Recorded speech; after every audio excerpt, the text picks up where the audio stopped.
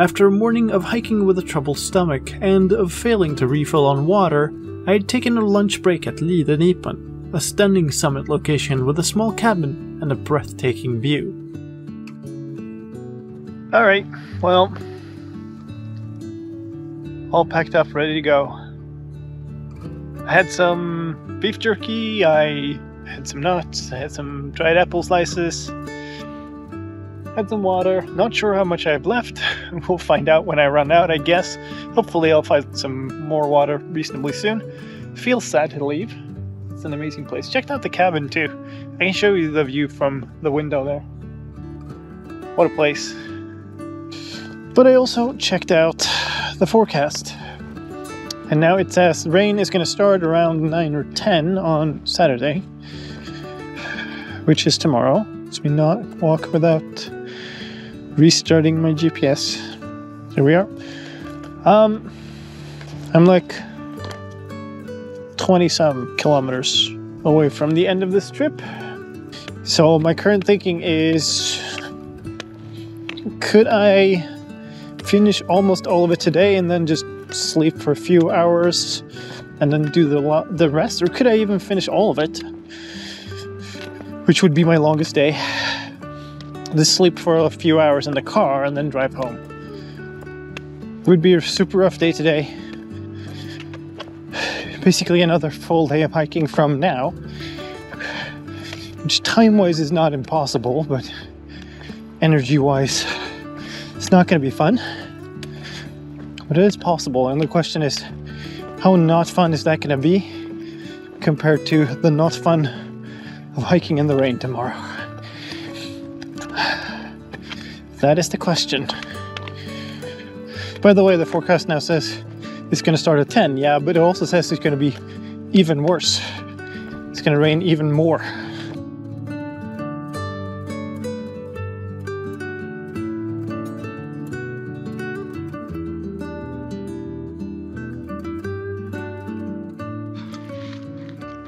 I feel like I've been lied to. Why are we going upwards?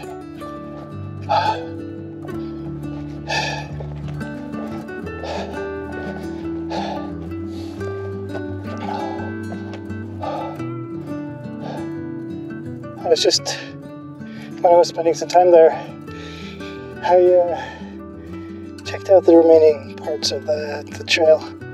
And this is the last like big mountain. There are a couple of like 100-meter climbs. But none of this 250-meter nonsense anymore.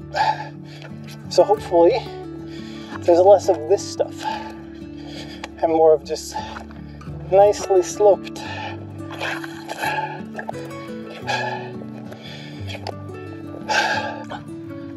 Well, my stomach is not very happy today, so I might throw a wrench in my plans.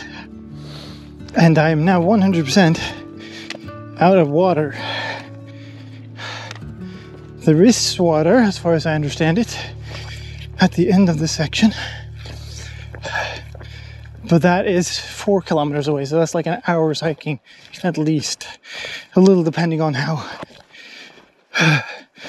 bad the trail is. Hopefully there's water before that. But yeah, not the best situation.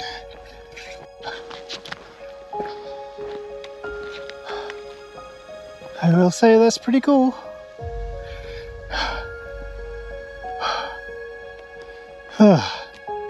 Somebody wants to burn a lot of wood.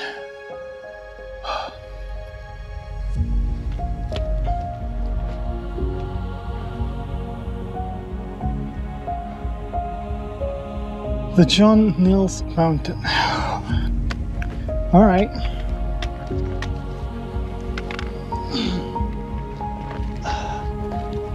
I'll take it.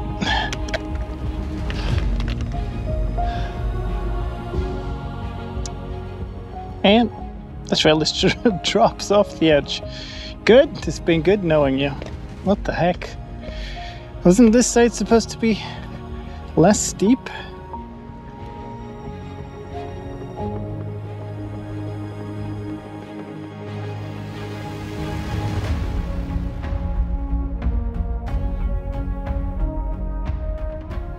This is wild.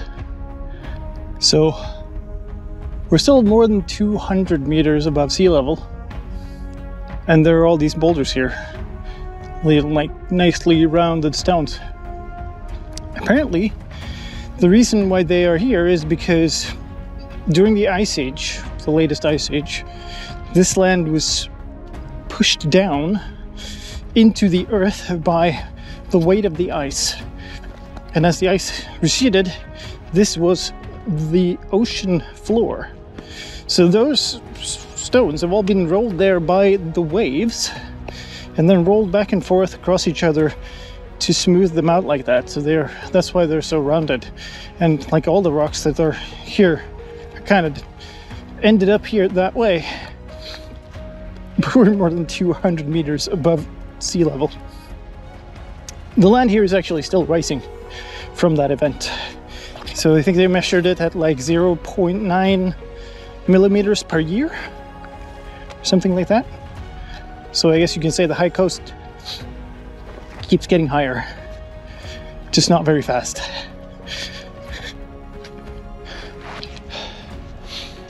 All of that is fascinating, of course. Still wish that I didn't have to walk across it, because it's they're quite unstable, many of them. So it's a little bit of a puzzle. It becomes really slow to avoid injury. You have to really think about every step. I'm gonna give you, dear viewer, a unique look that nobody else ever sees.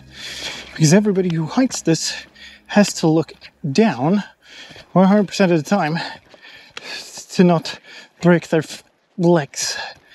Because there's just roots and stones and stuff everywhere. So I have no idea what's around here. I hope it's beautiful. That is the forest where you must not go. That way is evil. I was joking around, but also becoming more dehydrated by the moment, and my stomach was still in turmoil and overall actually feeling pretty bad. With only 3 kilometers left to the end of the section, that nonetheless felt like a very long distance. I have a lot of footage from this section because somehow I failed to stop the GoPro recording, leading it to record a lot of footage but also to drain a sizable chunk of a battery. I felt terrible in several different ways, and the trail made all of the decisions harder because of it. It almost led to a lake, but not quite. I could see hints of the water through a rather dense section of forest, and had to make the call whether to use up extra energy working on my way through the bush to get more water, which I desperately needed. Oh.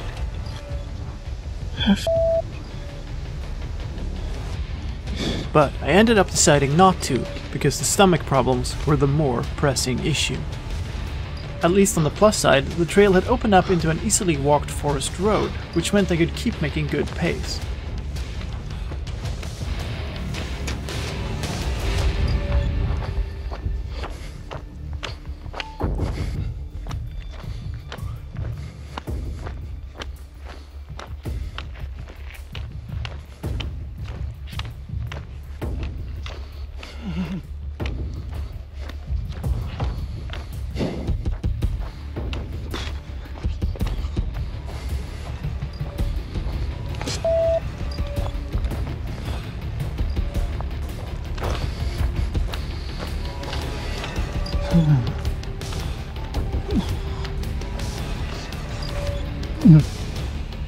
Walker, please.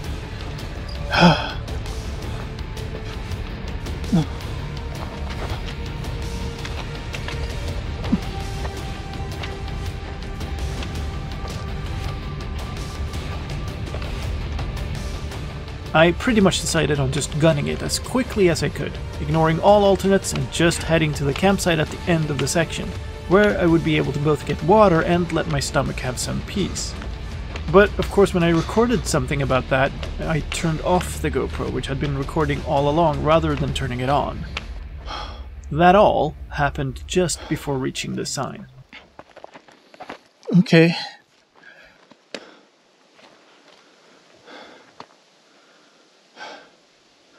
On second thought, maybe I should take this alternate to go 500 meters to a cafe and food and stuff.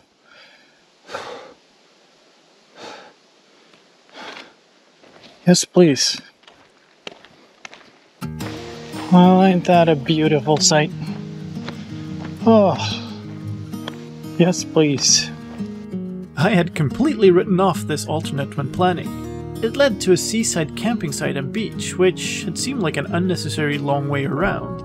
Now I was filled with gratitude for finding it, with proper bathrooms where my stomach could battle with its inner demons, a tap for proper drinking water, and a fantastically friendly lady running the place who was happy to serve me a burger. On any other day that would have been an average meal, I'm sure, but to me, this was sanctuary. The place is Hörsholms havsbad, and I do recommend a visit if you hike the trail or just happen to be around the area. I spent a while here, trying to let my stomach accept being reasonably functioning part of my body again, as well as just resting. Eventually, the pressure of tomorrow's forecast pushed me back into action. That was well worth it. Had some food, had a Coke, packed up 2 liters of water to not repeat old mistakes, and now I'm going. And what went down in this place must climb back up, apparently.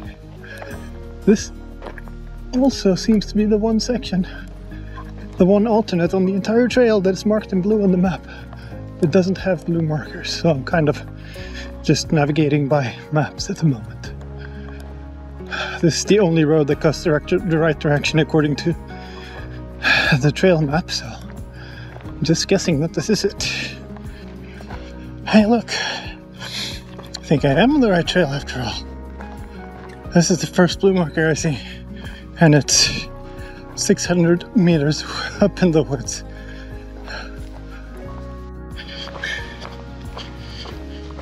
Hi. Pretty sure I'm coming down on the camp now, which is the switch over to the second to last section for me. It's now 5:30, which means this next section is shorter and normal and still supposed to take 5 to 6 hours. I completed the previous section. If you remove the long break I took at the top, I completed it in under the time estimate. Best case scenario is I'd be finished with this section by like 8:30. Probably a good marker. And then I have another 9.8 or something of difficult terrain left. So I guess we'll just aim to complete this section and then make up my mind. Because before I've even started this, I'm gonna have done 16 today. Looks like we're back on a trail. I was kind of expecting a camp here, but maybe it's further back that way and I don't need to go to it. So let's go. This is the section split. There's 20 kilometers to go.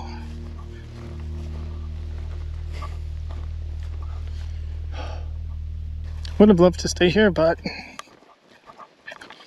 need to make those kilometers happen because I really don't want to hike 20 in the pouring rain tomorrow. It's nice though.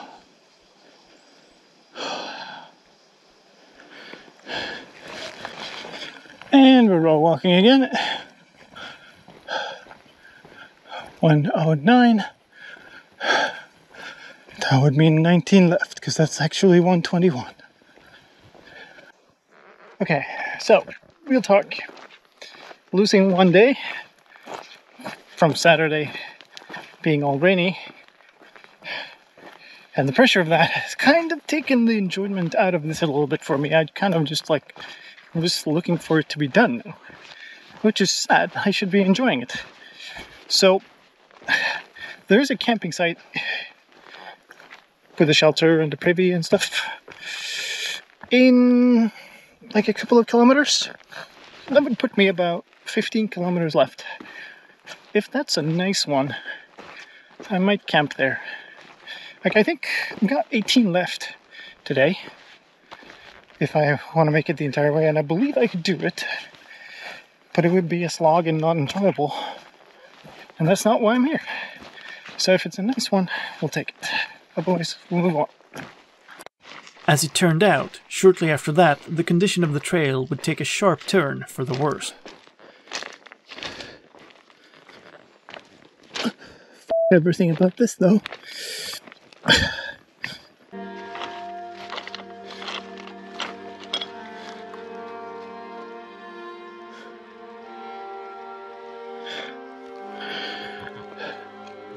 That's cool, though.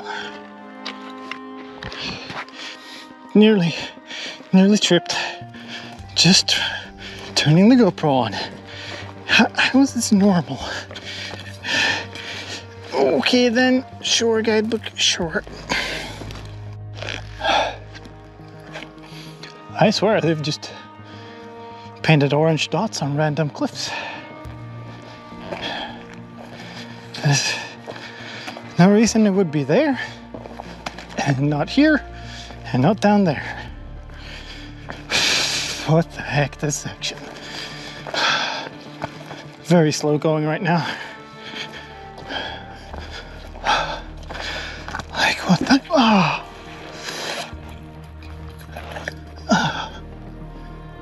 Stealth branch.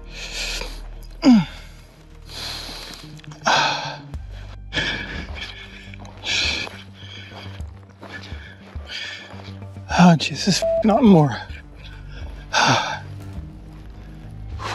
Jesus, what the hell?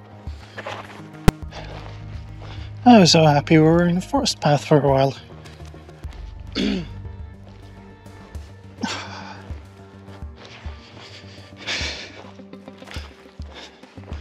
Now look what we have here.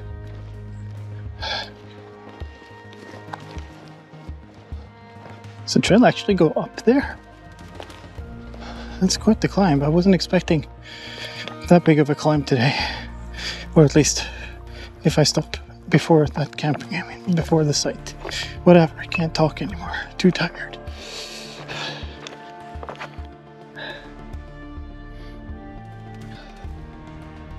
It's a gravel beach.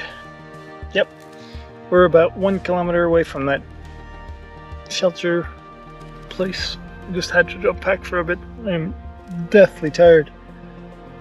These boulder fields just suck the life out of my legs. It's incredibly intense to walk on them.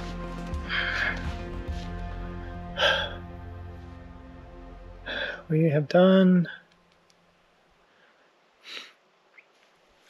5:30 after leaving that camping place.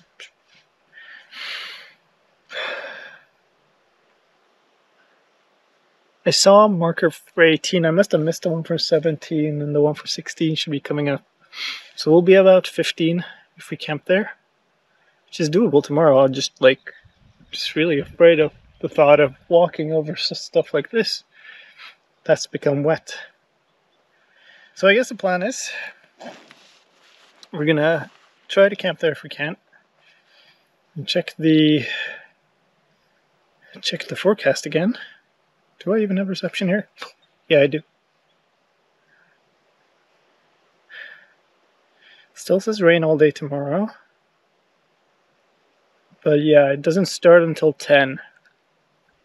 So if I can get up reasonably early in the morning, break camp pretty quickly and just get going, then I'd have at least a few hours to get through some of this stuff. If it starts at 10, I mean, I'll do part of it in the rain. That's just given. It's more than halfway through, so I'll have done more than half of the section. So we got 1.5 sections to go. I think that'll have to be it. I would be stumbling like an undead through the rest of this. It has to be that campsite. I'm gonna rest here for a few more minutes, then pick up the pack and go there and see. There's the 16. don't know if you can see them. They're just gnats swarming here. I can put my bug net on, but they don't seem to be attacking, so it's just an annoyance regardless.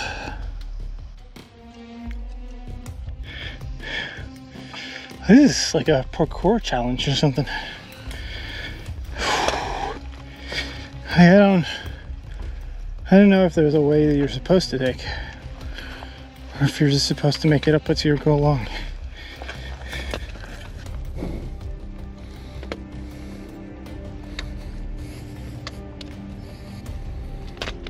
Jeez.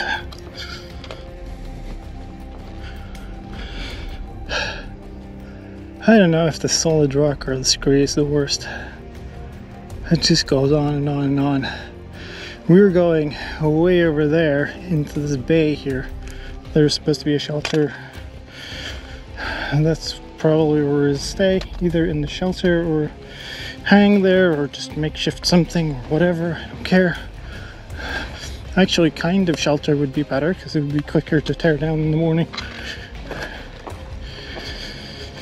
But this is super slow going. Well, here it is. We made it. Shelter's seen better days. I don't know if it can't have been meant to be that way. No.